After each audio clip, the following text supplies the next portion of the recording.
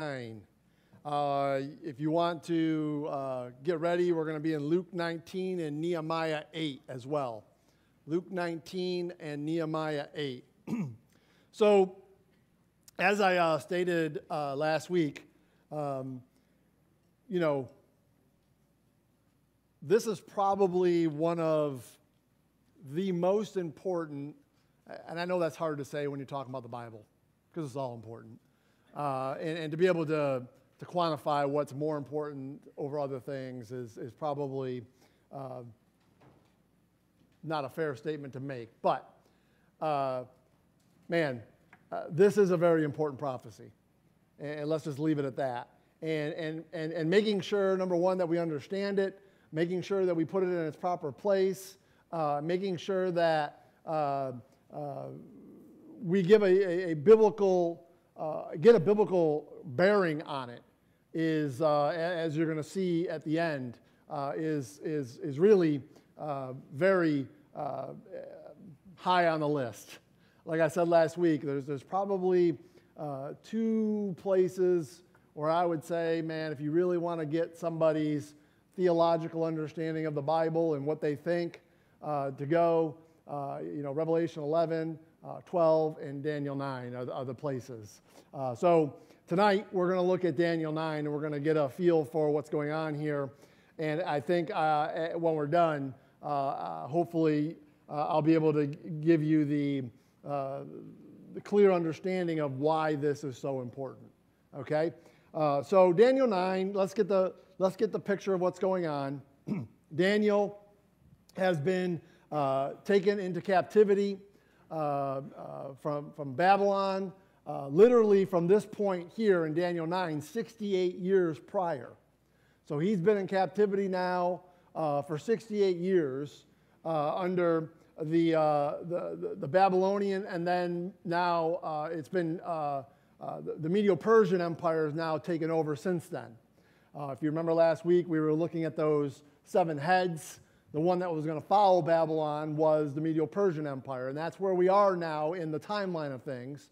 The Medo-Persian Empire is in control, and they're coming close to the end of the 70 years of what Jeremiah had prophesied that was going to, how long Israel was going to be in captivity to Babylon. And you're going to see here, let's see. There we go. So in Jeremiah, right, it says here, and this whole land shall be a desolation and an astonishment, and these nations shall serve the king of Babylon 70 years. And it shall come to pass when 70 years are accomplished that I will punish the king of Babylon and that nation, saith the Lord, for their iniquity in the land of the Chaldeans, and will make it a perpetual desolations. So Daniel is recalling what the prophet Jeremiah had written probably by this point about 100 years earlier. Okay, Jeremiah was the prophet during the Babylonian captivity in the early parts of the northern kingdom being taken into captivity. Okay, so that was around 606 BC.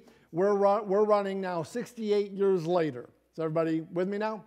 All right, so when you get to Daniel 9, what happens is he knows that the time is now coming to, the 70 years is coming to an end.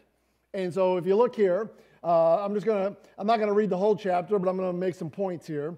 It says here in the first year of Darius, and of course he was the son of Ahasuerus of the seed of the Medes. So there's your Medo-Persian Empire, which was made king over the realm of the Chaldeans. In the first year of his reign, I, Daniel, understood by the book of number of years, whereof the word of the Lord came to Jeremiah the prophet, that he would accomplish 70 years in the desolations of Jerusalem. So you see how he's referencing that now? Okay, so he knew that, okay, it's coming to an end, now what? And I set my face unto the Lord God to seek by prayer and supplication with fasting and sackcloth and ashes. And I prayed unto the Lord my God and made confession and said, O Lord, the great and dreadful God, keeping the covenant and mercy to them that love him and to them that keep his commandments, we have sinned. All right, let's stop because we got to get something really clear about this chapter now. Daniel is from what nation? He's a Jew. He's from the nation of Israel. So when he says we have sinned, who is he talking about? The nation of Israel. You say, oh, well, of course, Pastor, we got that. I mean, come on, keep going. I'm just letting you know that's important to know. Because when you get down to the actual prophecy itself, you've got to keep in context to who he's talking about. Because a lot of people take this Daniel 9 prophecy and they insert the church. And that's why I want to be very, very clear. It is not the church. It's Israel. Okay? This whole thing is called replacement theology, if you haven't heard of it. Okay? Or covenant theology. Very, very dangerous doctrine that's being taught in probably 95% of our churches in these last days. And I'm not joking when I say that. I'm very serious. It's a very, very dangerous doctrine. It's very important to understand that God is not done with Israel. God has not replaced Israel with the church. If you think that, you're going to have to spiritualize a whole lot of Bible. And once you do that, you now become the interpreter of the Bible, and God's no longer the interpreter of the Bible. You see why that's so dangerous? Amen. And do you understand why I'm making this a point? To say, listen, I understand, we shouldn't, people get all upset when you start calling out other churches and stuff like that, but listen, I don't stand for other churches. I stand for the word of the Lord. I stand for God. And if in preaching God's word it calls out a doctrine of another church, well, that's not my problem. That's their problem. They've got to deal with that. You understand? I don't mean that to be ugly, but we're not here to make friends with churches that are teaching wrong doctrine. We're here to make friends with our Lord and teach His doctrine. Amen? And I'm not trying to be ugly about that, but at the same time, it is important that we understand it. Okay, so he says that we have sinned, Israel. We have committed iniquity, verse 5.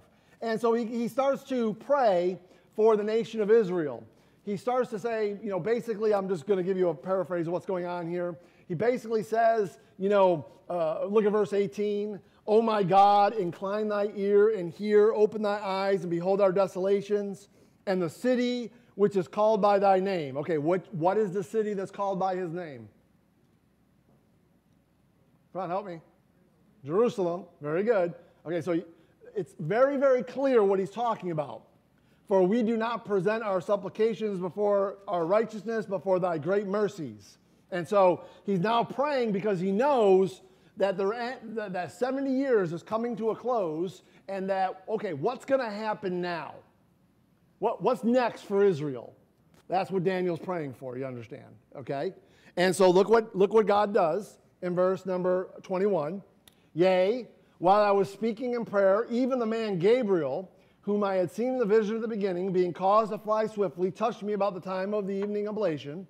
And he informed me and talked with me and said, O Daniel, I am now come forth to give thee skill and understanding. At the beginning of thy supplication, the commandment came forth, and I am come to show thee, for thou art greatly beloved. You remember I told you who was the other guy that was said about? The Apostle John, and he wrote what book? Book of Revelation, okay? And he says, therefore, and understand the matter and consider the vision. So Gabriel's the same guy who came to Mary to announce the birth of Christ and that the Holy Ghost was going to come upon her. Okay, this is the same Gabriel here. Okay, so Gabriel comes and he gives Daniel this mind-blowing prophecy. Daniel thought that there was 2 years left in the desolation of Israel. What Gabriel's about to give him is the complete timeline of Israel till the second coming of Christ. That's what he's about to get. So this is huge, right? This is huge, okay? So notice verse 24. We're going to try to take this step by step. He says, 70 weeks are determined upon thy people. Okay, so now remember, who's thy people? Okay, so where in this at all is the church? I mean, nowhere at all was the church ever mentioned anywhere. At no point did it ever even get brought up if you go back and you read the previous verses, if you want to do it on your own time, you're never going to be able to contrive the church in that unless you place the church in there on a preconceived idea. That's the only way you're going to get the church in this passage. Okay? And look what it says now. It says, 70 weeks are determined upon thy people and upon thy holy city. Okay, what's the holy city? What's the holy city? Jerusalem. Is everybody with me now? So we're talking about, we're not talking about, I'm not trying to be funny, I'm trying to tell you what people teach. We're not talking about the church, and we're not talking about Rome. Y'all with me on that? That's not the holy city. The holy city is Jerusalem. The holy people are Israel. That's what we're talking about. It has never gotten off of that. And it says that there are certain things that are going to happen to these people to finish the transgression, to make an end of sins, to make reconciliation for iniquity, to bring in everlasting righteousness, to seal up the vision and prophecy, and to anoint the most holy. So, those things, that when the 70 weeks are complete, those things will all be complete. All right, I don't want to go through each one of them and really dig into them. I just want to make a couple quick points. Okay. Has the transgression of Israel been finished yet? Anybody? No. Has there been an end of sin? No. Okay. Has everlasting righteousness been brought in yet? No. So therefore then, has the vision and the prophecy been sealed up yet? No. Okay. Please hear what I'm about to tell you. 95% of churches are going to teach you that it has. I'm just telling you the truth. I'm just telling you that's what they'll tell you. They will say that this all took place during the time of the Roman Empire. And I'm here to tell you, some of it took place in the time of the Roman Empire, but some of it has not taken place yet. Y'all with me? I'm going to prove it to you in a minute. Okay? I'll let the Bible prove it to you in a minute. But I just want to make sure y'all understand. I'm not trying to be ugly. I'm not trying to be mean. I'm not trying to call out. I'm just trying to be true to what the Scriptures say. Because it's important that we are. Okay? This is very important that we grab onto this. So now look what it says here in verse number 25. Because now we have this target.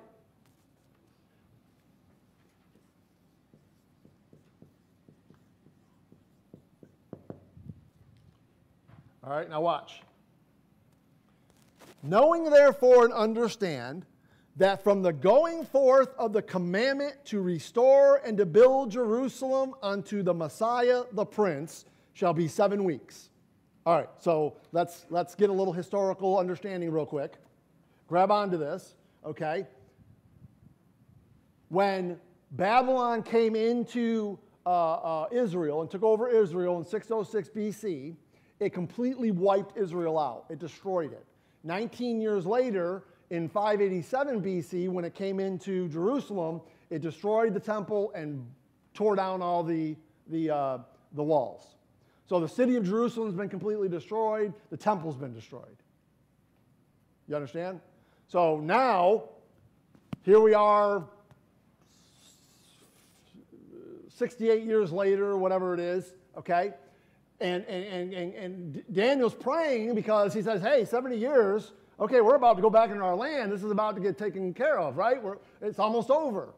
And God sends Gabriel to give him this vision. And he says, okay, this is 70 weeks are determined. And so immediately Daniel probably looked up at that and said, oh, 70 years. Okay, we got it. Good. We're almost done. Hold. No. We're going to watch what's going on here, because this is going to be a far bigger scoping thing that's happening.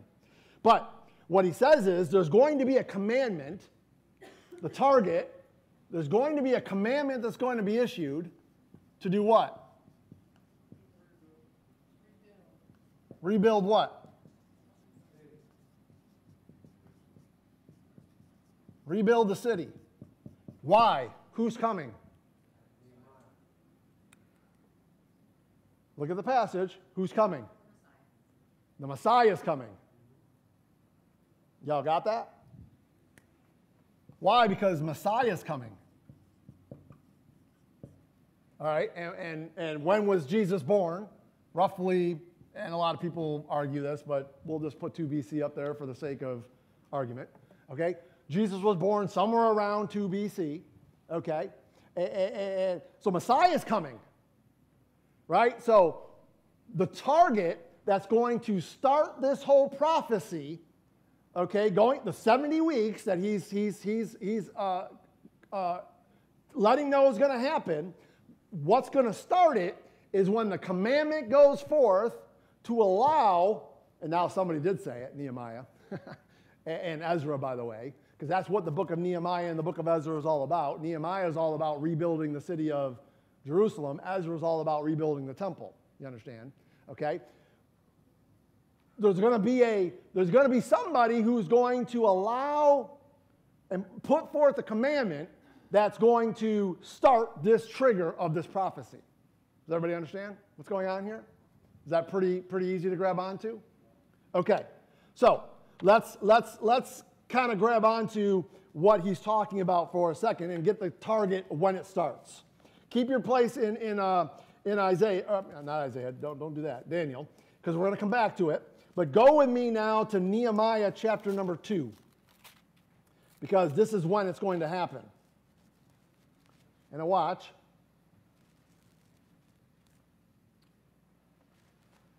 So there's this king, okay, his name is Artaxerxes. You may know his grandfather. His grandfather was Esther's husband. Remember Esther? That nice lady? Got that? Okay. So Artaxerxes. Okay. Very important to understand this, okay? Even the secular world knows this. His reign over Media Persia began in 465 BC. Okay? Everybody with me on that? This is how precise God is. This is why you got to love it. This is why this book is so awesome. There's certain times in the Bible where God makes a point to give you something. He doesn't do it often. Like he doesn't tell us when Jesus was born. Right? He doesn't tell us in the Bible when he died. We only know that he died 33 years after he was born. But we don't know from the Bible the year he was born or the year that he died. Although I would say we do, because this prophecy is about to tell us. But that's beside the point. But we don't get an actual dating, if you will. Right here, God does something really weird. It's almost abnormal. He actually does give us a dating on something. Why? Because he's trying to pinpoint something for us so that we grab onto it. Look what he says here in Nehemiah 2. And it came to pass in the month Nisan. Does anybody know what the month Nisan is correlated to us? It's a Jewish month. It's April, March, April, pending. Now, this is very important you understand this, okay? When you're studying your Bible, you have to understand something about the Jewish calendar. They go by 360 days. It wasn't until 700 AD, when the Gregorian calendar came into effect, that we started going by 365 days. And then every fourth year is a leap year. So if you're ever going to try to do something and get it biblically right, you've got to do it by this, not by our years. If you do it by our years, you're going to throw yourself all off. You understand what I'm saying? Okay? You got to do it by the biblical reckoning of things. Okay? So Nisan, okay, if you remember the Passover over in Exodus chapter number 12, it was in the month of Nisan. They were to take the Passover lamb on the 10th of Nisan, right? And then they were to inspect it for 4 days. And then on the 14th of Nisan, they were to kill it. Y'all remember this? Right? And then, by the way, on the 17th of Nisan, you celebrated the first fruits. You say, why are you telling me this? Because this tells you exactly when Jesus actually died. He didn't die on a Friday, my friends. Y'all know that, right? Y'all know that, right? The Bible actually teaches us when he died. That's a whole other story. If we got time and you want to pay me for it, I'll tell you. Okay. Check it out now. What I want you to grab onto is the month of Nisan, okay, it's the Passover. Jesus died on the Passover. Y'all remember this? Right? So he died in the month of Nisan. I want you to make sure you keep track of this. I think it's only one out, sorry. Now watch. It says here, in the 20th year of Artaxerxes. Okay, so look, everybody look. So if he started his reign in 465, and we're in the 20th year of his reign, what year is it? Because remember, we're BC, so we got to count down. So now watch. This commandment came in 445 BC in the month of Nisan. Y'all with me? We're just taking Bible right now, and we're just laying it out exactly as it says. And so what happens here as you read through this passage, what Artaxerxes does is Nehemiah is the king's wine taster. So in other words, you know, Nehemiah has to taste his wine before the king drinks it to make sure it's not poisoned. Okay? And so the king, verse 2, says unto Nehemiah, why is thy countenance so sad, seeing you are not sick? Is there nothing but sorrow of a heart? That I was very sore afraid. And I said unto the king, let the king live forever. Why should not my countenance be sad when the city, the place of my father's sepulchres, lieth waste, and gates thereof are consumed with fire? Okay, what city is he talking about? Jerusalem. Then the king said to me, what dost thou make requests? So I prayed to the God of heaven. And I said unto the king, if I please the king, and if thy servant have found favor in thy sight, that thou wouldst send me to Judah, to the city of my father's sepulchres, that I may build it. And the king said unto me, the queen also sitting by him, for how long shall thy journey be, and wilt thou return? So it pleased the king to send me, and I sent him a time. Moreover, I said unto the king, if it please the king, let the letters be given to the governors beyond the river, that they may convey me over till I come into Judah.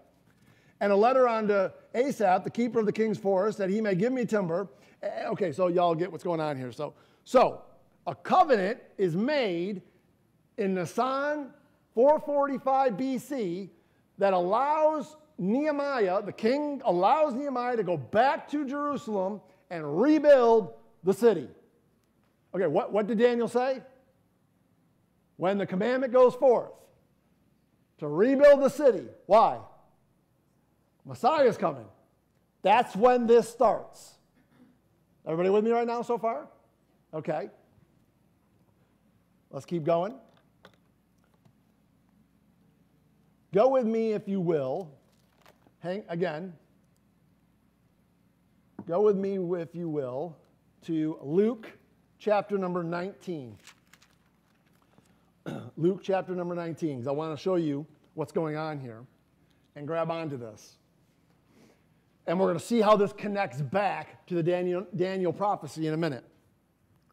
So if you remember Luke 19, okay, Luke 19 is the event that we call the triumphal entry of Jesus. It's when Jesus gets on the back of that donkey and he rides into Jerusalem, and all the Israelites are standing there waving the palms, going, what were they saying? Hosanna, Hosanna, blessed is he that cometh in the name of the Lord. Does anybody know why they were doing that? There was a prophecy that this was going to happen, right? Check it out. Zechariah 9:9. Rejoice greatly, O daughter of Zion. Shout, O daughter of Jerusalem. Behold, thy king cometh unto thee. He is just and having salvation, lowly and riding upon an ass, and upon a colt, the foal of an ass. And then in Psalm 118 it says, blessed be he that cometh in the name of the Lord. We have blessed you out of the house of the Lord. So, listen, you have to understand something about Jesus' life. It is actually crucial that you get this if you don't already got it. Every single thing he did was in fulfillment of Old Testament prophecy. Everything he did, he was doing in fulfillment of Old Testament prophecy. There's no way one man's life could do that. and fulfill Old Testament prophecy. It's one of the most surefire ways you can believe your Bible. Because there's just no way. There's no way one man can fulfill all of these prophecies. Okay? But this is what he's doing. And so what happens is he rides in on the donkey that day, and they're waving the palms, right? And look what it says here. Look at verse 38. It says here, saying, "Blessed be the King that cometh in the name of the Lord, peace in heaven and glory in the highest." And now watch, okay, because the Pharisees totally understood what was going on right now. And some of the Pharisees from the multitude said unto him, "Master, rebuke thy disciples." Okay, you better believe the Pharisees knew those verses right there. And you better believe they knew exactly what Jesus was doing. And they're like, you better stop them right now. And look what Jesus says. "I tell you that if these hold their peace, the stones would immediately cry out." Okay, do you understand what Jesus is saying back to them? I couldn't stop them even if you wanted me to. Prophecy's being fulfilled. And when God says it, you may as well just stamp it as sure as done. Okay, so Jesus rides in on that donkey on the 10th of Nisan. Now, does anybody remember what we call this? Palm Sunday? Right? Okay? Now, just here's free, you don't have to pay me. So if this was Sunday, and he was killed on the 14th of Nisan, which was the Passover, what day would that have been? That'd be a Thursday. And if he was resurrected on the first fruit he was resurrected on Sunday. So there you go, your Bible just gave it to you. And now what people are going to tell you is, well, no, wait a minute, he died on the Passover. But John comes in and saves the day, because here's the deal. There's actually 7 high Sabbath days in a year, and the 7 high Sabbath days in the year are the 7 feasts of the Lord, which, by the way, the 7 feasts of the Lord are all prophecy in their own right. That Sabbath was a high Sabbath, so it wasn't a Friday.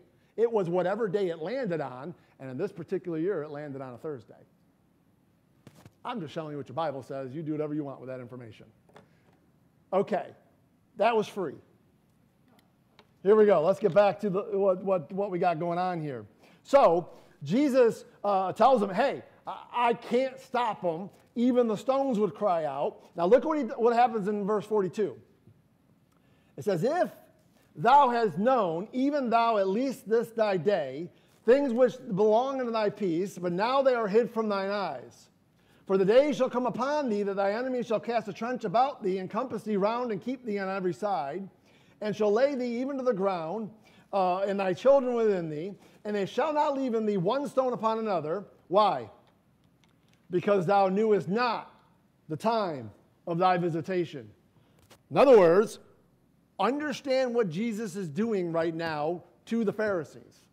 He's holding them accountable for not knowing Daniel's prophecy.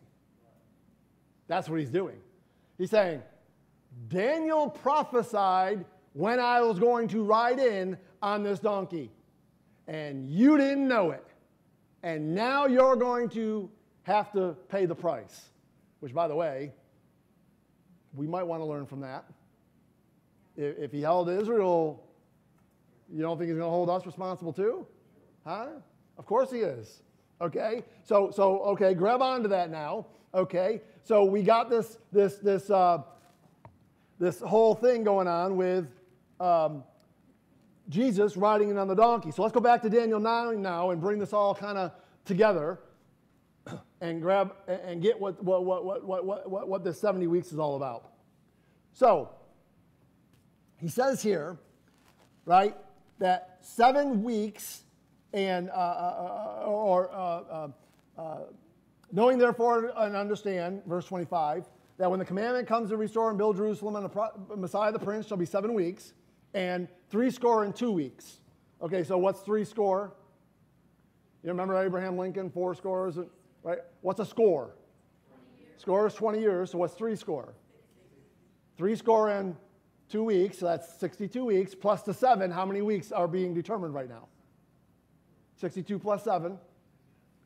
So, when Messiah the Prince rides in on that donkey, it's going to be 69 weeks. Everybody with me? Okay, now you're sitting there going, now wait a minute. I thought you told me that this prophecy started in 445 BC. I'm not a smart person, but I can figure out that it's a little bit more than 69 weeks from 445 BC to when Jesus rode in on that donkey, which I'm going to tell you, Jesus died in 32 AD, but we'll get there in a second. Okay? What's going on here, bro? There's more than 69 weeks. We got to do something with that. Okay, well, here again, this is why we got to go to our Bibles to figure things out. Okay. Remember last week when I told you the Jewish rendering of time? Time, times, and time and a half, and how they do that, right? Remember that's 3.5 years, right? Another way that the Jews render time is in this thing called weeks. Okay, and we grab onto it from Genesis. Watch this now. Very important. Jacob, who's Jacob? Right? You remember when Jacob went to Laban there, and he said, "Oh, I want to marry your daughter." You know, that fine young lady, Rachel, I want to marry her. And he says, okay, yeah, you can marry her. That's no problem. Okay, but here's the deal, right? He tricks her. And he marries Lee instead. Right? And so now look what happens. And Jacob loved Rachel and said, I will serve thee, how long? For Rachel, thy younger daughter. Drop down, look. Verse 27, fulfill her week, and will give thee also for the service which thou served with me yet. All right, we just found something out here. What's a week? 7 years. So now, hold on a minute now. So now this isn't 69 weeks as we see it. This is 69 times 7 years. Now, let's do it the easy way. What's 70 times 7? 490. Everybody good there? Right? Did you say 460? No. Oh, okay. I said thank you for doing the better way to do that. Gotcha. So 70 times 7 is 490. So what would be 69 times 7? All we got to do is subtract. So we have 483 years. By the way, notice one thing. What are we missing? That 70th week, which is, and there's where you're going to get your tribulation from when we get there, okay? But now watch. He says 69 times 7, 483 years. Now, you remember what I told you? What you got to make sure you do is if you're trying to put things in our calendar, you got to go by. So when you take 483 times 360, what you get is 173,880 days. Okay? Now, here's the fun part. If you go from the 10th of Nisan, and I'm so dumb I did this, and backtrack 173,880 days, guess what you come to? Nisan 1st, 445 BC. What do you want to do with that? Go ahead, do something with that. All the naysayers on the Bible. What are you going to do with that? It literally, 173,888 days to the 10th of Nisan, 32 AD, is 173,000. He said, wait a minute now. Everyone says Jesus died in 33 AD, so you're off by a year. Well, now watch this. Take 483, take, how do we want to do this? Take 445 BC. All right, watch. This is what you got to do. Take 173,000. Grab me a calculator. Somebody get a calculator real quick and do this so that everyone can hear somebody else say it. Got one? Put in 173,880 days. 173,880 days. Yep. Divide it by 365.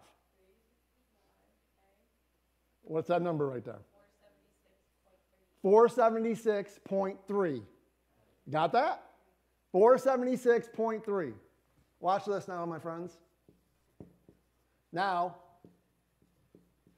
take 445. Take 445. But you got to put minus 445 because we're... So 476 minus 445? No. You got to listen to what I'm telling you. Okay. Take minus 445. Oh, minus 445. Because we're... And now plus 476. Minus 445. Plus 476. 476, okay. 31. You did that wrong. Who did it right? 31. Now watch. When you go from BC to AD, very important you understand something, okay? It didn't go to 0. It went from 1 BC to 1 AD, so you always got to, depending on how you do it, either add or subtract 1 year. Because we're doing it the opposite way, we want to add a year. Go ahead, what's 31 plus 1? Oh my. That's in your Bible. Did you know that? That's in your book. The Bible announced exactly when Jesus was going to ride in on that donkey. The exact day. Then literally 4 days later, on the 14th of Nisan, he was killed. Because look what it says here. And after 62 weeks shall Messiah be, verse 26, shall be what? Cut off, but not for himself. Okay, was Messiah cut off and not for himself? Y'all remember what Jesus did, right? He died for the sin of the world. Behold, the Lamb of God, which took away the sin of the world. Huh?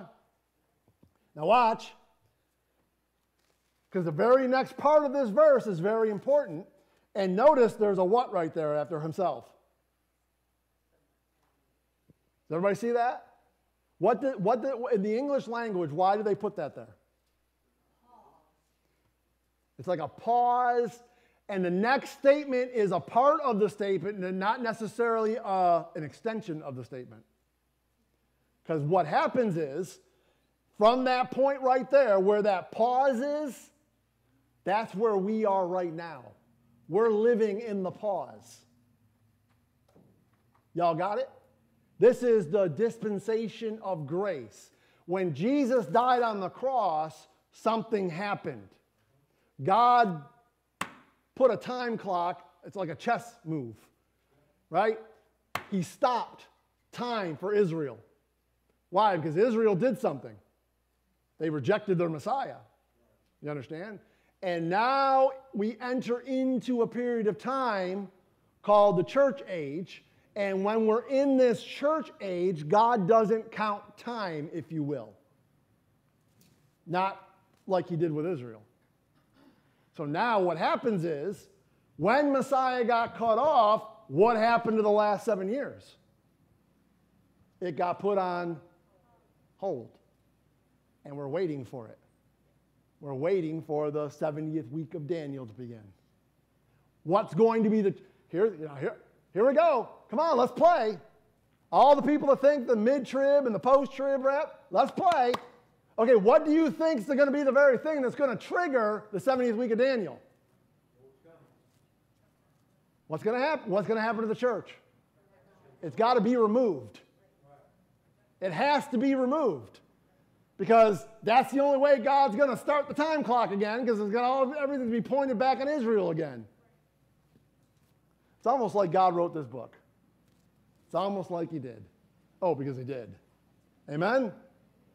All right, so we get this whole thing here, right, to the very day of when this was going to happen. Now watch what it says here. Did that fall off my head? Yeah, it did. Watch what it says here. And the people of the prince that shall come shall destroy the city and the sanctuary. Okay. Very important that we grab on to what that's saying right there. When was Israel and the second temple destroyed? Say it, you got it. King Herod's temple, the second temple, which Haggai ends up rebuilding, right? Because in the process of all this, the second temple gets rebuilt. Why? Because who was coming? Okay. Now, there's going to be no need for a temple for the next 2,000 years because it's the church age. So what happens? Who came in and destroyed Jerusalem and destroyed that second temple? Anybody know? Huh? Titus of Rome. Now look what it says here. And the people of the prince, lowercase p, that shall come, shall destroy the city and the sanctuary. So who would be the people of the prince that shall come? Now you remember that? Remember when I told you? Remember I gave you those 6 heads? And I said that 6 head, something really unique happens with that 6 head. When it becomes the 7th head, it's what? Rome 2. Who's going to rise and take power at Rome 2? The little horn? What do we call that guy? The Antichrist. That's what he's talking about right here. And he's letting us know the Antichrist is going to come from the people of who? Of Rome. He's letting us know. Now watch. And he says here, and the end thereof shall be with a flood until the end of the war desolations are determined. Hang right there. Oh, you don't have to hang right there because I think I got it up for you here. Check this out. Remember Revelation chapter 12?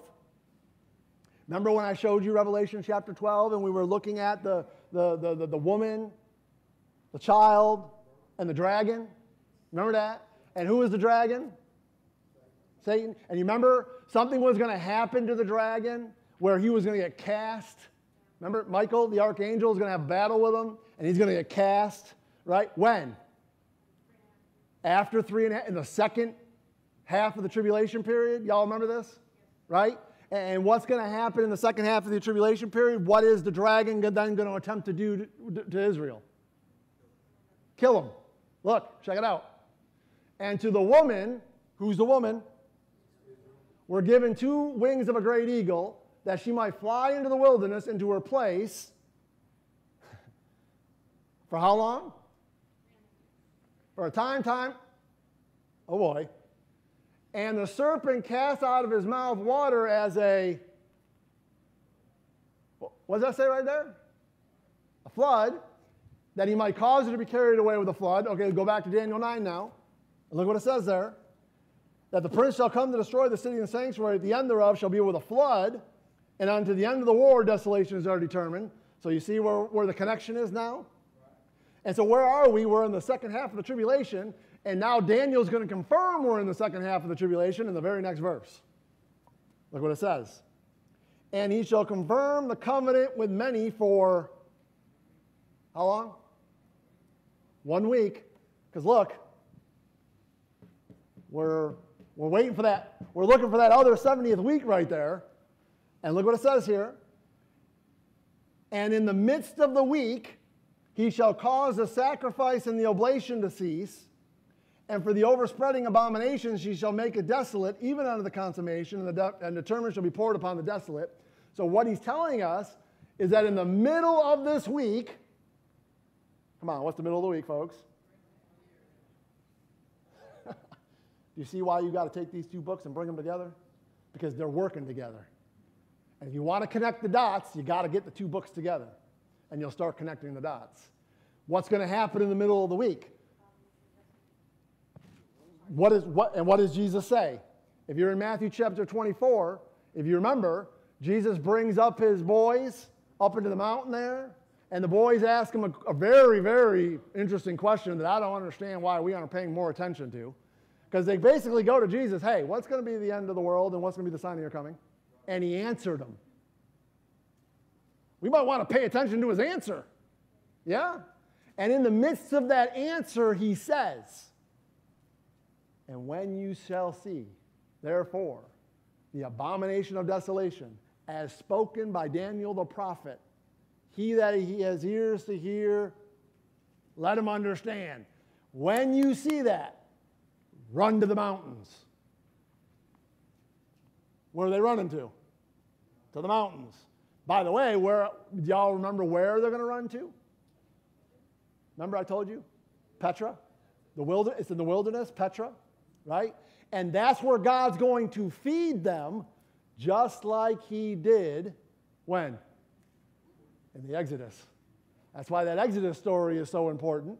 And by the way, isn't it interesting how God describes the Exodus back in, I think it's Exodus where he says it, where he says that I carried you like on eagle's wings.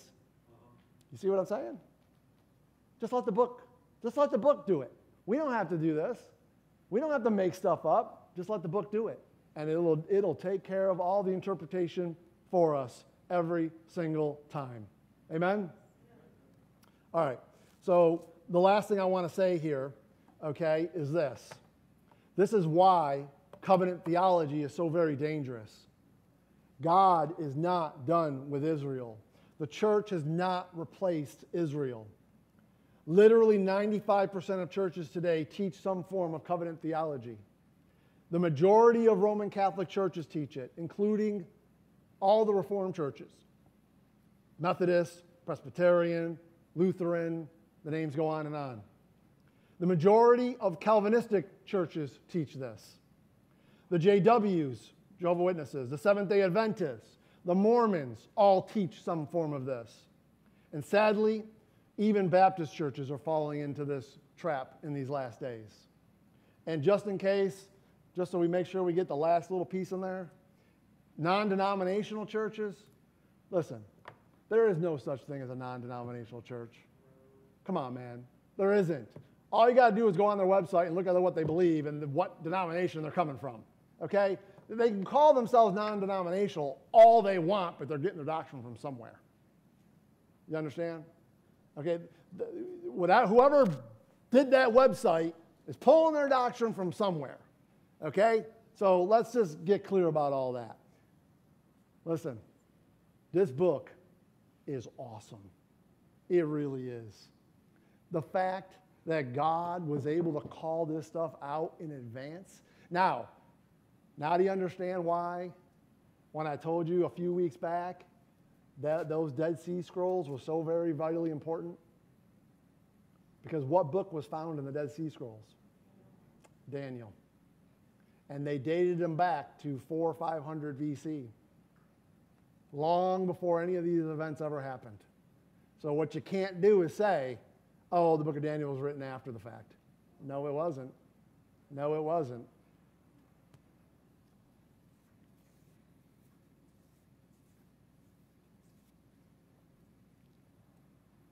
Good stuff? Yes. Okay, so now, how many of us know that there's going to be a 7-year tribulation? Raise a hand, please. How many of us know now when somebody says, hey, can you prove to me there's going to be a 7th week of Daniel? Now how many of us can say, I can show you? Okay, that's a much better, I like that, but that's better. This is what we're waiting for, my friends. This is what we're waiting for. And let me just say this, and I'm done, and I'm sorry we're a little over, I know, tonight. But I do need to say this because I think it's important y'all understand this. This is critical. Last little piece that I want to make sure you understand. When Jesus died on the cross, okay, everything that took place leading up to his death on the cross, Matthew, Mark, Luke, and John, everything that took place up to his death was under Old Testament economy. I know we're in the New Testament, but Jesus hadn't died on the cross yet. So if you go back to Matthew, Mark, Luke, and John prior to Jesus' death on the cross and try to pull doctrine for the church, be careful. I'm not saying you can't, as long as Paul reiterated it to the church. But what I am saying is, oh boy, be careful. Though that we were still under Old Testament law prior to Jesus' death on the cross. That point is made emphatically in Hebrews when it says that the new covenant is not ratified until the death of the testator. Y'all with me on that? Okay. Something really weird happened after that is very important we grab onto. Okay? I know I'm over, but make sure you listen to what I'm about to say, because this is where another huge amount of biblical teaching is going on today. Okay? From the point that Jesus died on the cross until Paul comes on the scene. Everybody with me? Okay? Which would be roughly 7 years later. 8 years later, something around that area. Somewhere around 39 to 40 AD is when Acts chapter number 9 takes place. Okay? That period of time right there was a transition going on.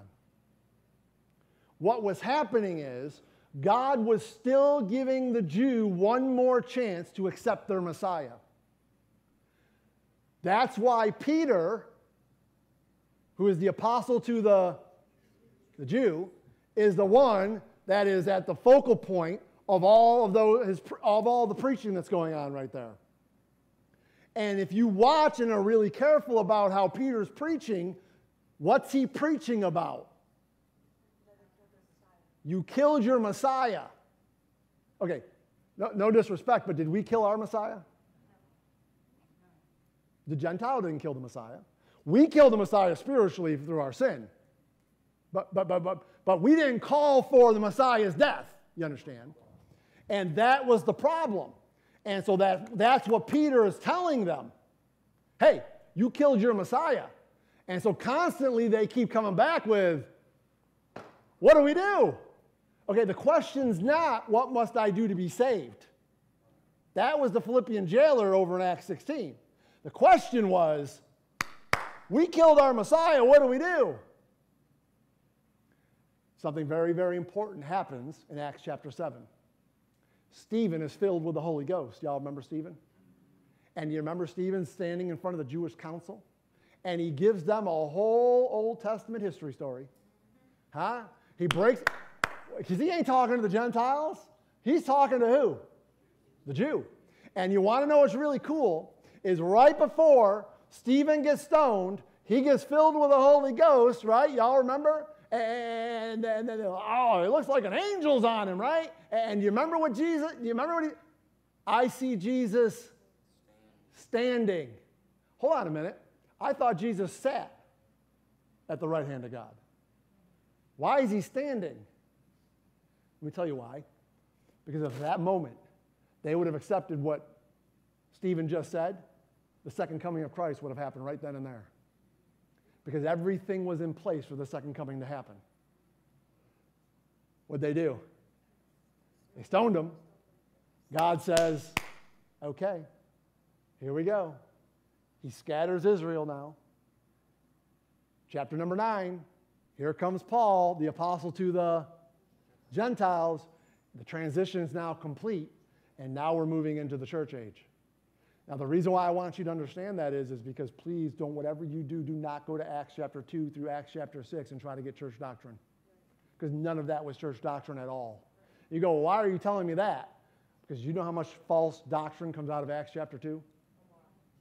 Huh? Do you want to know why we teach you need to be baptized in water to be saved? Because of Acts chapter 2, verse 38. Do you want to know why the teaching of tongues and all that stuff is being taught these last days? Because of what was going on in Acts chapter 2.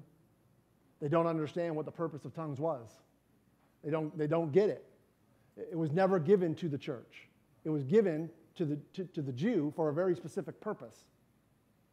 Okay? Is everybody with me on all this? Now, that's why this is all important to understand. Acts is not a church doctrine book. Acts is a transitional book. You're transitioning from Matthew, Mark, Luke, and John, Old Testament to Romans. Because what's the next book? Romans, which teaches you on the subject of salvation. Y'all with me on this? Acts is a transitional book. Okay. Again, I say all this to say, listen to me very carefully. God is not done with Israel.